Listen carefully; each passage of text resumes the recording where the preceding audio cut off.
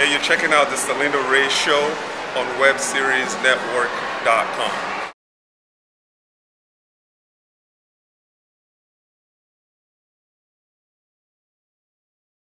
I'm excited to be here. I'm glad you booked me, and whatever questions that you have, I'll try my best to answer your questions.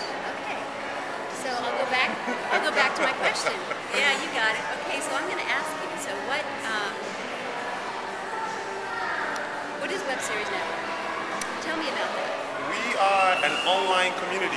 webseriesnetwork.com is a social networking website that I started in 2009. And currently we have about 1,300 members on the site. We have a little over 7,000 fans on Facebook.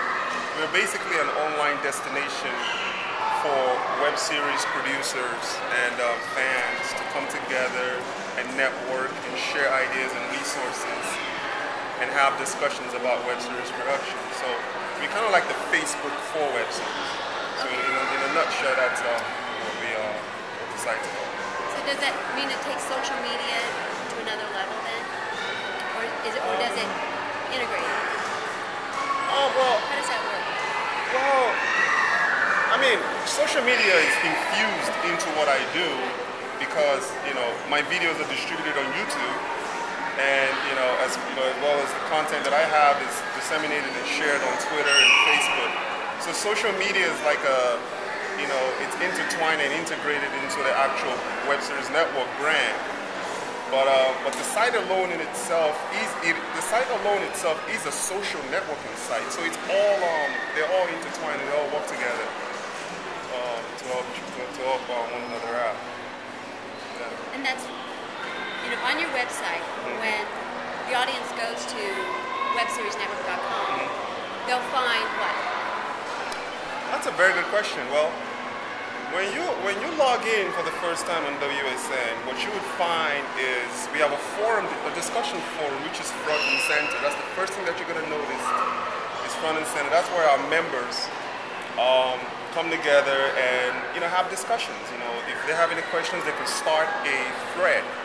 Start a thread with a new topic, and then people just kind of respond and then just kind of go back and forth. So you notice the forum discussion that's pretty prominent on the site, and then following that you're going to see the featured news section. So this is where I write the news about web series, and I have a couple of admins on there who have they have blog post privilege, meaning they can go on there and post. I usually don't approve everything, but with these two people that I have on the site, they can post stuff on the site, and then it automatically gets featured on the site. So we have the featured news section going, we have the forum section going, we also have the video section going to where members can go and upload their videos in webisodes, or whatever video that interests them, they can go and upload. Then we have the photo section going on to where people go and upload their set pictures or pictures from vacation or whatever. So it's just a social networking site. So it's a sharing of ideas and what works and what hasn't worked, and gives people kind of a resource. Absolutely. I mean, it's an informative site where people come and learn things about web series, but it's also an entertainment site, in a way, because I post web series on it that interests me.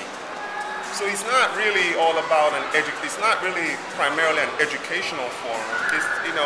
It's an entertainment, informative destination. Yeah. So what else is Web Series Network doing beyond the website? Yeah, oh man. So tell me a little bit about what happened. What you just finished this project. Well, we did our first edition Women in Web Series networking event that happened in LA on February 19th. It's just basically a collection of women web series producers in one location. They come together for networking purposes. They also come together to share ideas and resources and try to help each other out. So there's that sense of camaraderie going on with the Women in Web Series event that I set up just this past week. But in addition to that, I also try and hold monthly meetups, like get our members off their computers, get them, to meet each other face to face, to build a stronger relationship. So So we have the meetups going as well. What else is coming up? We have the magazine that's coming up. Called. You want me to go? Yeah, no, you go ahead. You got it going on. We have the magazine, the web series list, coming up in. When is it coming out? It's coming out in April. Coming out in April 1st. It's going to be our. It's going to be a first of its kind magazine that's going to have a listing of web series to watch, all submitted by the producers themselves. So you have to pay to list your web series in the web series magazine. And I'm doing the whole Oprah Winfrey thing with it by putting myself on the cover of every issue that comes out. And we're releasing it quarterly. Oh, okay, Quarterly. Okay. So every 3 months. So the first issue is going to be April, May, June. And then second issue comes out July, August, September. Third issue, it's released every 3 months. So yeah, I'm excited about that. I can't wait to. We're doing the photo shoot on March 5th. Okay, great. And you're gonna film that, right? I'm gonna shoot that. Good. Yeah. Okay, good. I'm gonna film the video to give our members the behind the scenes. Right. And it just gives you another glimpse of who you are, Okay. and what your kind of your vision is for the web series network. And so, do you want to talk about that? What your vision is? I mean, okay, 6 months out or a year out or whatever. What is your vision for this Well, particular? the first and foremost is to continue to provide great service. Because I look at web series as a service that I'm providing to, that I created to help web series producers, fans, or anyone who might be interested in web series production. So I always approach everything that I do from a service perspective, as opposed to just saying, okay, I have a website. What we have is a service, a utility that we're providing for people, and that's why we've been able to grow, to the level that we are at now. So for me, 6 months, a year from now, I mean, I don't know where we're going to be, but I know what I'm going to be doing is to continue to just keep on servicing the web series community by giving them a professional platform where they can come and get together and meet each other and share ideas. And so that's the sort of approach that I'm taking. Is just continue to do good work and continue to provide good service to our members and leaders. So I'm going to go back to, you're doing all this work, and you've got the web series, webseriesnetwork.com, you've got the magazine, you've got your different meetup groups, and you've got the Women in Web Series Networking. So, and that's big. Okay, so you're doing all these things. Can I ask you, what inspired you to do this? I mean, what's your background? All of those things. No. Someone might want to know how do you become that? How do you do that? Okay, very important question you asked. My background is in entertainment. I have a degree in film production. I went to Cal State University in Northridge. I graduated there in 2004. And you know how the industry is. You have to, and this is kind of like when I graduated was the time that the internet was starting to become popular in a way. YouTube wasn't even invented then. I think YouTube was around 2005. So I graduated like a year before that. Okay. And what do? You have to make music videos to try to get in the game, which I did. I shot some music videos. It's on YouTube. You can find it on there. I did some local commercials as well. Just to kind of build my reel to try to get into traditional Hollywood. And it was just kind of hard to be able to break into it because I'm one of millions of people who are trying to get into it. And then when the internet, came about. And it just sort of leveled out the playing field. It opened doors for everyone. I'm like, okay, why am I going to bother trying to create something so I can get hired by a studio when I can just focus on building my own brand? So everything that I did, I always threw Rich and Mbariket on it because I knew at the end of the day, I make things happen. The content does not define me. I'm the one that's making the content, so it's important for me to brand myself. Okay. So I basically took everything I learned about traditional entertainment and I digitalized it and made it just for the web. And to answer your questions about why I'm making these like branched extensions of WSN. It's based on the needs of my audience, okay? So I am very good at being able to identify what my audience wants, the demand, and then I create the supply. Because I had feedback a while back about people just kind of, they wanted to meet they wanted to meet their peers, like away from the internet. That's when the meetup started. So I was able to identify that demand, and I created the appropriate supply.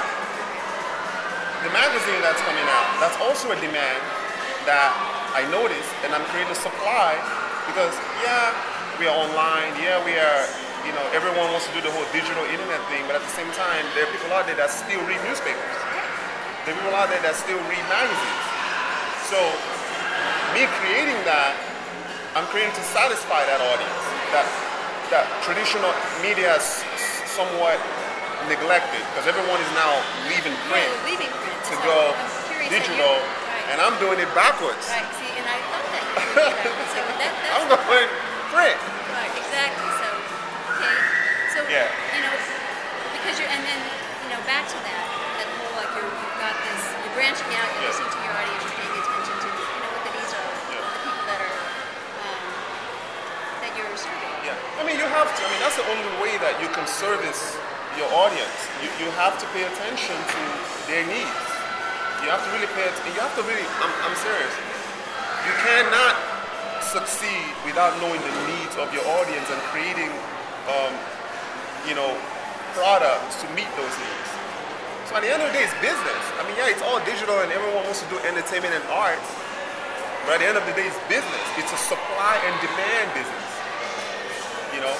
The key thing is identifying the demand that people want and then being the first to create that supply, because after you, other people are going to start following. Exactly. But by the time they catch up to where you are, you've already moved on to other things. So that's where I am, is I'm setting the trends. Because I'm sure that people are going to follow me. I was going to ask you about trends, too, because I'm seeing that the more research I do on what's going on the web, and the more my personal work, that I see across the board, the demographic is much different than what a television series might do, any kind of series. So if you're talking web series, you're reaching a bigger demographic. Absolutely. And internationally. I mean, it's global. I mean, it's one of the largest platforms around. There's no geographical limitations with the web. So it's in your best interest, if you want to compete in the long run, to have a strong online presence. See, all these things that I'm looking at it from a business perspective. And that's why I've been able to do, don't get me wrong, at the end of the day, I'm still an artist. But I'm also a businessman. Right. Well, you're passionate about what you're doing, so you can actually, find a way to, build your network and do what you love to do. Yeah. Yes. And you're doing it the way you do. Have you thought about doing your own web series, Well, have you thought about being in the production aspect of it? Well, for me, I just don't want to create, because I don't have anything else to prove right now at this point. So I'm not trying to say, okay, well, this is what I can do as a director, or this is what I can do as a producer, or this is what I can do as a writer or editor. I've done that, and I've done great at that. What I always look at is this, can you monetize this? I look at it more from a product perspective as opposed from an art perspective. Like, okay, does this thing have potential to be able to appeal to advertisers? So I look at it, because at the end of the day, it takes, believe it or not, it takes money to make money. Yes, it does. So you can create web series all you want, but every time you produce, money is going out. Right. But if money is not coming in to continue to fund that project, guess what? You fall to the side. Right. So when I look at projects, I always look at it more as a long-term product. Okay, will people buy this product? And by buying it, I mean, will they watch it? Okay, so that's the sort of approach that I take. So to answer your question, am I going to create my own web series at some point in time? If it makes sense financially, I'll create it. If it doesn't make sense financially, I won't. Okay. Yeah. So that's the difference between me and some other people out there. Because you are an artist and you're a business owner, and that's where the two oftentimes, and not always, but oftentimes don't mesh with people who are artists. They've got their craft and they're brilliant at it. And it's the whole aspect of how do I take my craft and present it. Yeah, and there's nothing wrong with being an artist and not having any understanding of business. There's nothing wrong with that. But you should find someone that can handle that business aspect so you can focus on being an artist. You just can't be an artist alone and then neglect the fact that, I still got to market. Right, exactly. I still got to get this out to my audience. Like, some people don't even know who their audience is. They wait until they're done before they now decide, who's going to watch it? Right. And you've already spent $20,000. So there's that whole, how do you balance? I mean, there's a balance there. We're finding, know that you have this gift and you can create for it. And then knowing how to. And that is where the business side of you comes out. Right. Because it's your business side of you that's going to be saying, who am I making this for? Right. While your creative side is saying, cut action. Right. Cut action. Right. Okay. Your business side is thinking, oh shit, who's going to watch it? Right. Can I make money out of it? What is my audience, or what is my demographic? Or who's going to advertise in my show to try to reach the audience that I'm making it for? Got it. So this is your business side now speaking to you. Some people just don't have it at all. or they suppress it. Right. And then when they're done, when everyone goes home, they take the money. Listen, people set aside money for premieres, for launch parties, and they have zero money for advertising or marketing. So it's the business aspect that's going to say, well, that $2,000 that you've had set aside to go do a lunch premiere party with red carpet that no one cares about.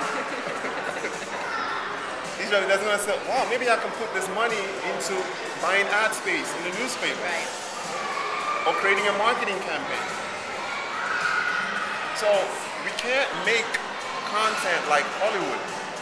You have to think, because you're independent artists, that every money that you have should go into, should be pumped into whatever platform would allow you to present your material to the audience that you were trying to reach. A red carpet event isn't gonna get you an audience. I'm sorry. You can take lots of pictures. That's it. Just to show off that you have a suit. And that's it. It doesn't help anything. That's why I don't go to these things. Right. And that's why I don't hold one. It's not gonna do anything for me. Right. Okay. And that's the difference between the internet, the web, and because you really do. You aren't limited when you're on the web in a lot of ways. Yeah. You can create.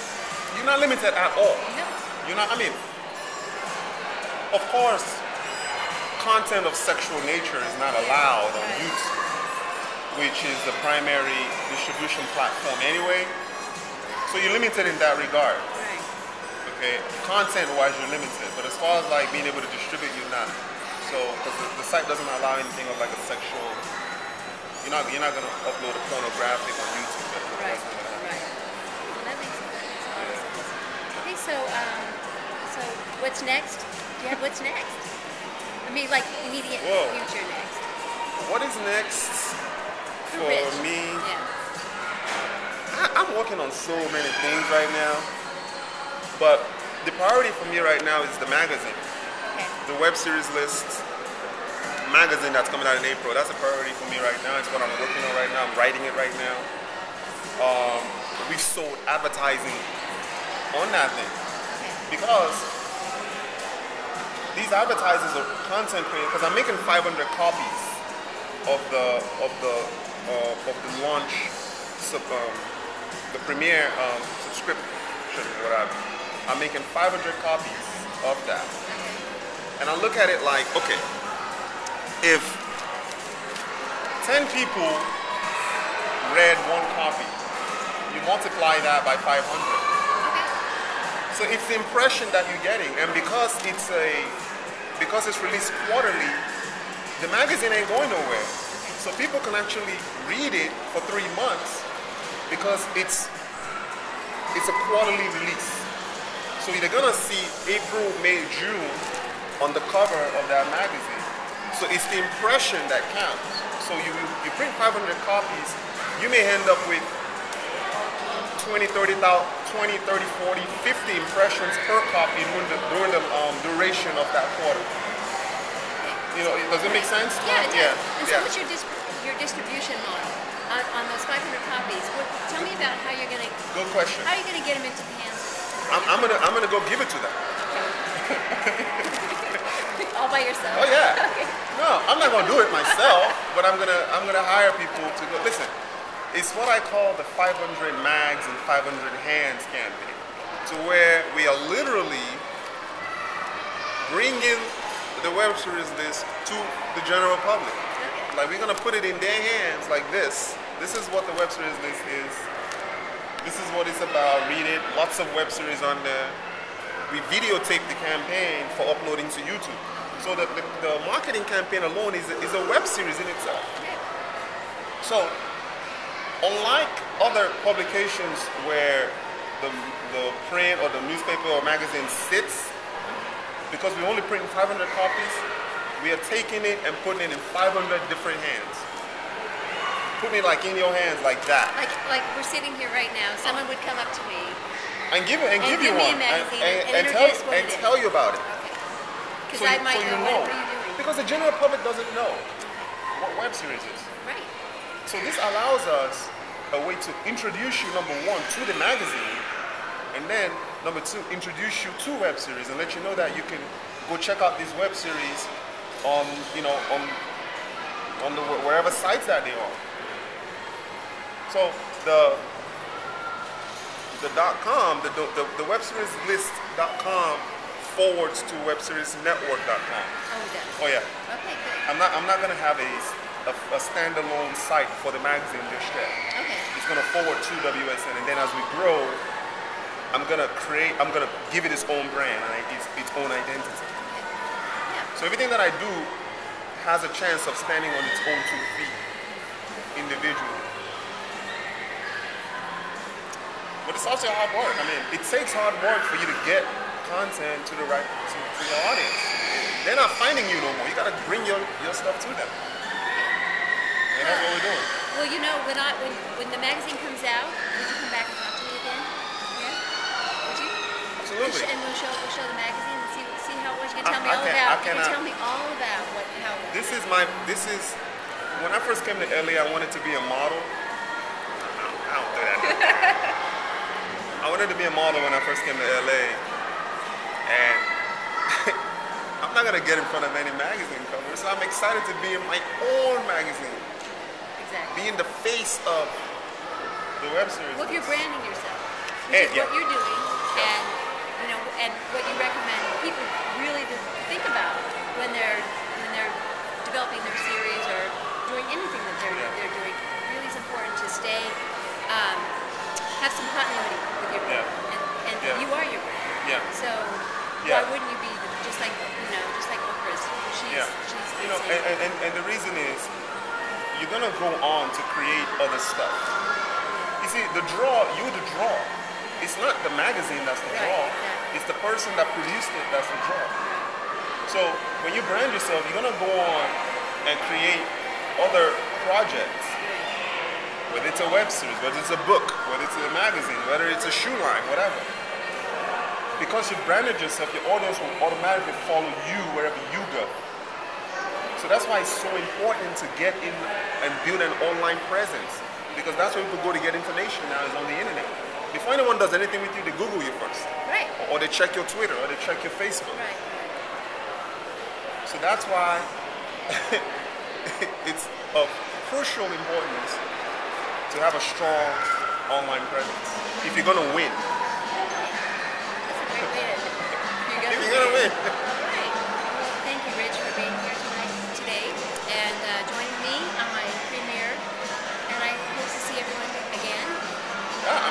excited. Yeah. I'm excited for this show. I'm excited for this show, and I'm excited that you finally, because I've told you before that you have an entertainment personality and an entertainment face. I know that guys are gonna love you. I know that women are gonna love you. I know that advertisers are gonna love you. So I can't wait to see, where you take the Selina Ray Show. I have a lot of people lined up. I have producers. I'm looking forward to it. Yeah. Up and coming musicians. Some web series that they're actually in their second year that I've connected with. So I've got some people lined up to have conversation. Oh. And And we're WSN Web Series Network is distributing the Selina Ray Show. there you go. See, I got it. Yeah, you got it. That's right. So thank you, So Rich. thank you. Thanks for having me. Check out webseriesnetwork.com. Rich Mbariket. Say it again. Trust me. Everyone messes it up. Rich. Mbariket. Rich. Thanks for viewing.